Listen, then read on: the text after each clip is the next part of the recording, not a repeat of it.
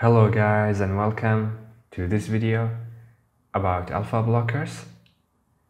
So this video is a continuation to the pharmacology series on this channel, and I will be explaining alpha blockers. I will start with the definition, then I'm going to talk about the mechanism of action of alpha blockers, then I'm going to explain Phenoxybenzamine and Phentolamine, which are both non-selective alpha blockers. So I did some changes to my setup. I added the webcam, as you can see here, and I also added a pen just so I can explain to you guys better. Yeah, so beside this, let's start. So we will start with the definition. So alpha blockers are drugs that competitively or irreversibly blocks the alpha receptors.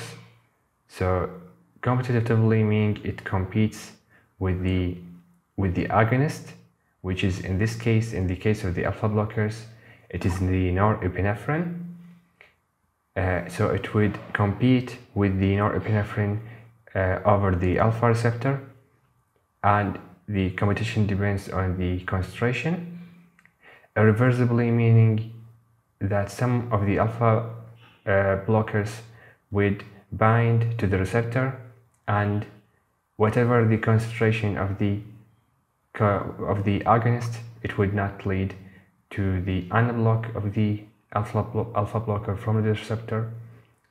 Yeah, so it is either competitive or irreversible inhibition.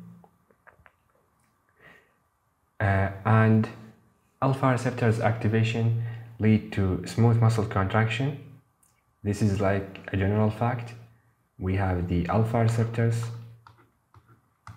would give us the alpha receptors will give us the muscle contraction, so alpha contraction, and this is in comparison with the beta receptors that would give us the smooth muscle relaxation.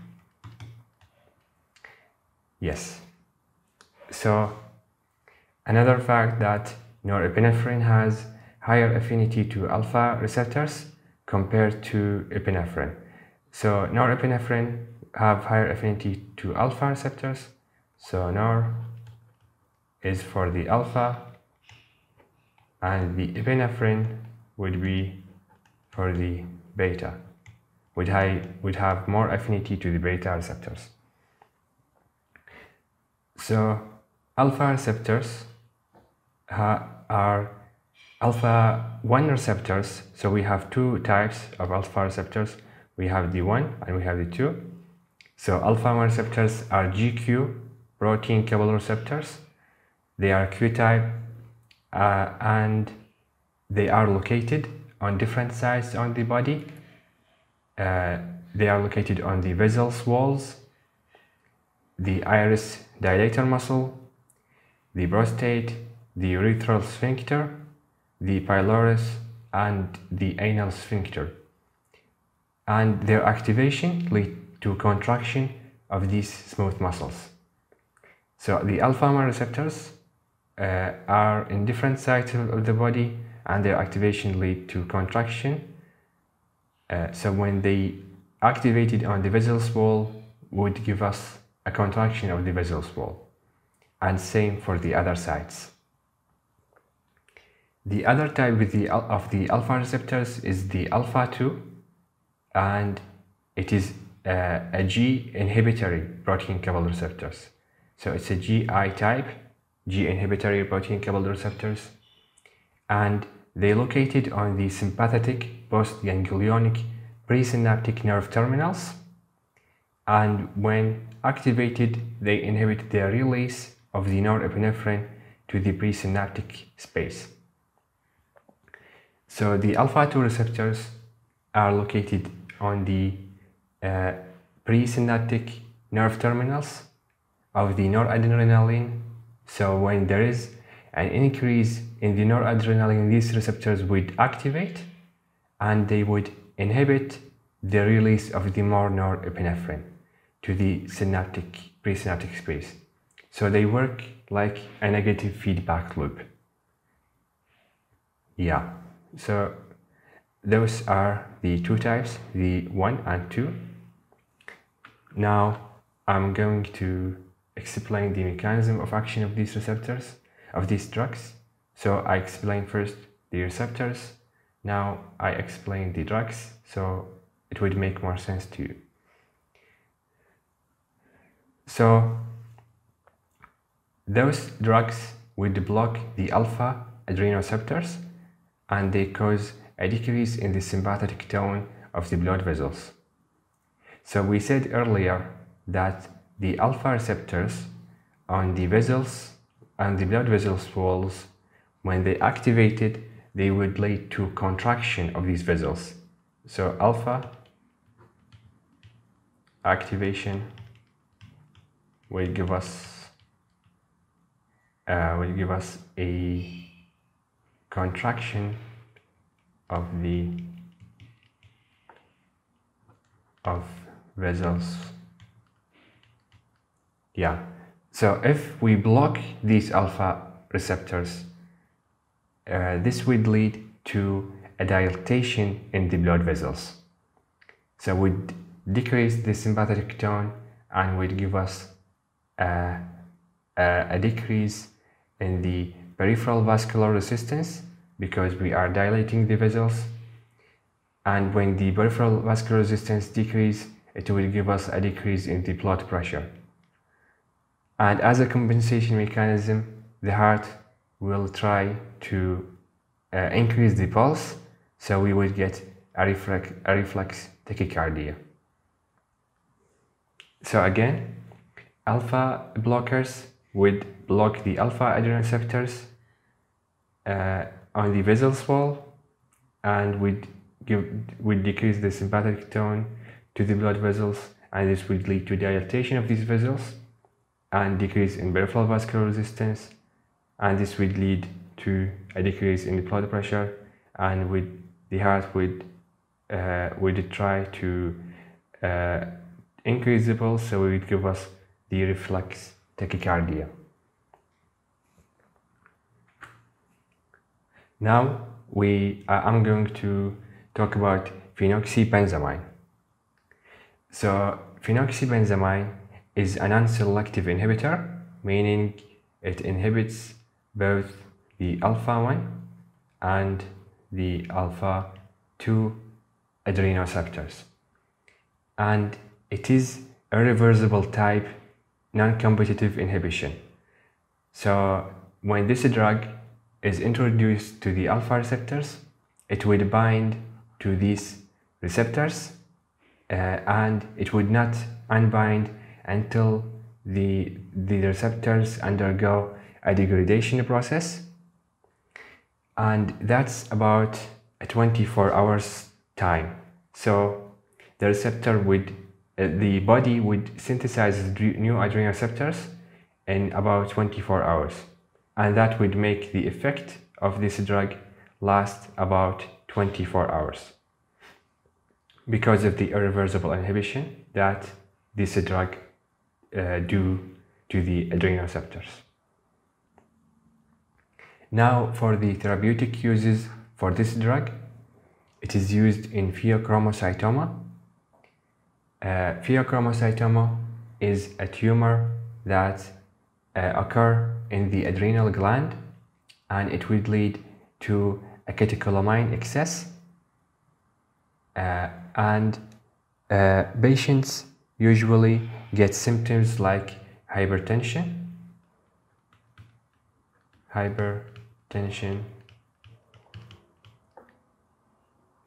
and headaches and palpitations and sweatings. So headaches and palpitations.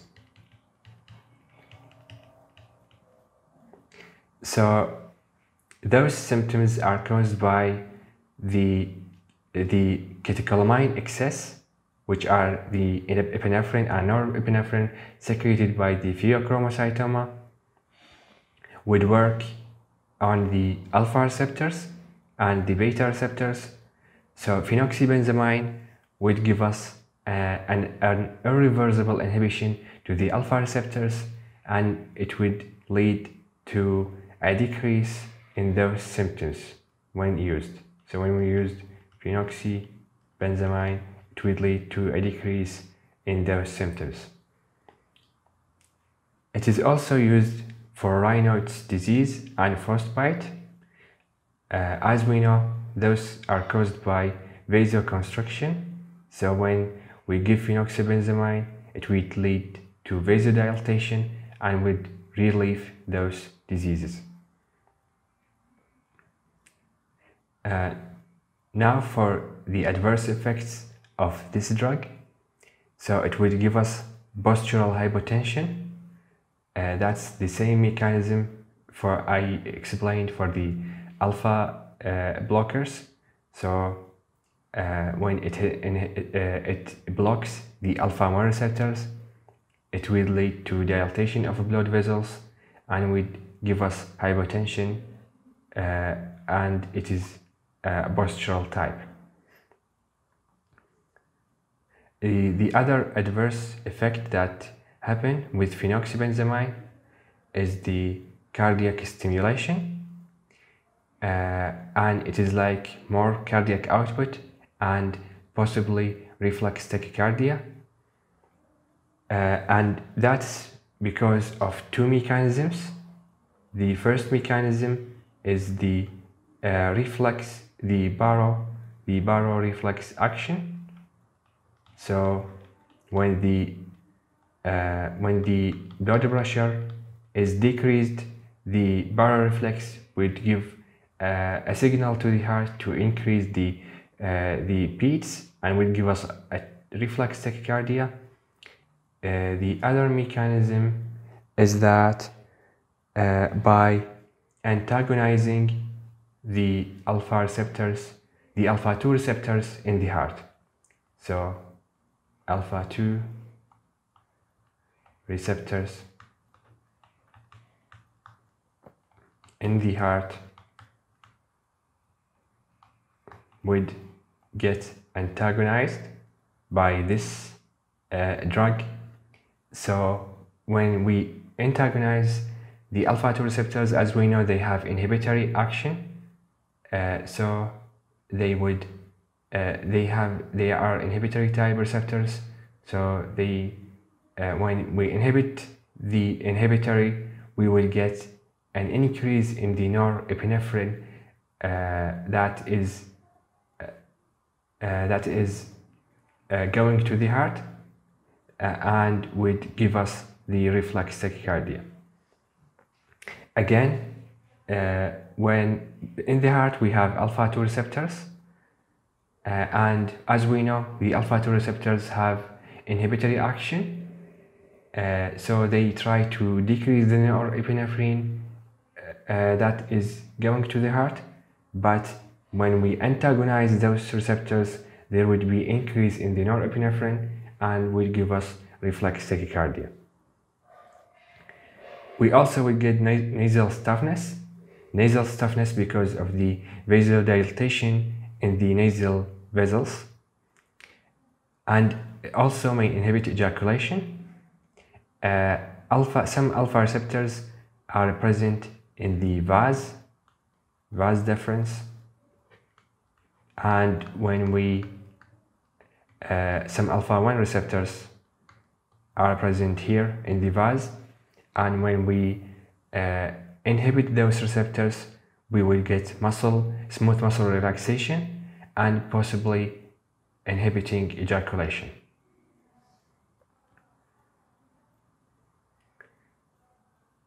And that's it for the phenoxybenzamine. Now for the phentolamine. So it's a non-selective, same as the phenoxybenzamine, so it would inhibit the alpha-1 and the alpha-2 receptors. and it is a competitive inhibition, so would compete with the agonist, which is the norepinephrine, in order to inhibit the alpha-1 and alpha-2 receptors, competitive antagonism. And because of this is a competitive type antagonism, it would be lasting less than the phenoxybenzamine, so it would last for 4 hours after single injection. Now for the uses, this drug is used for pheochromocytoma, same as phenoxybenzamine, for the same reasons. It is also used for treatment of hypertensive crisis due to abrupt withdrawal of clonidine. Clonidine is an alpha-2 agonist.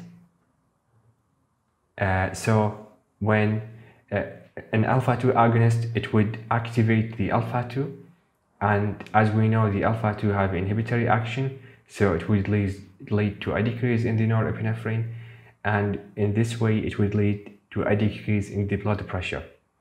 But when this drug is abruptly withdrawn, there would be a hypertensive crisis, and phentolamine would be a good choice to treat this type of crisis.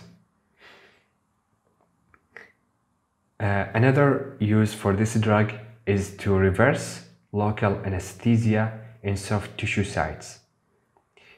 So as we know, or in general facts about local anesthesia, they use drugs that lead to vasoconstriction, so that the anesthetic material would not be cleared by the blood very quickly.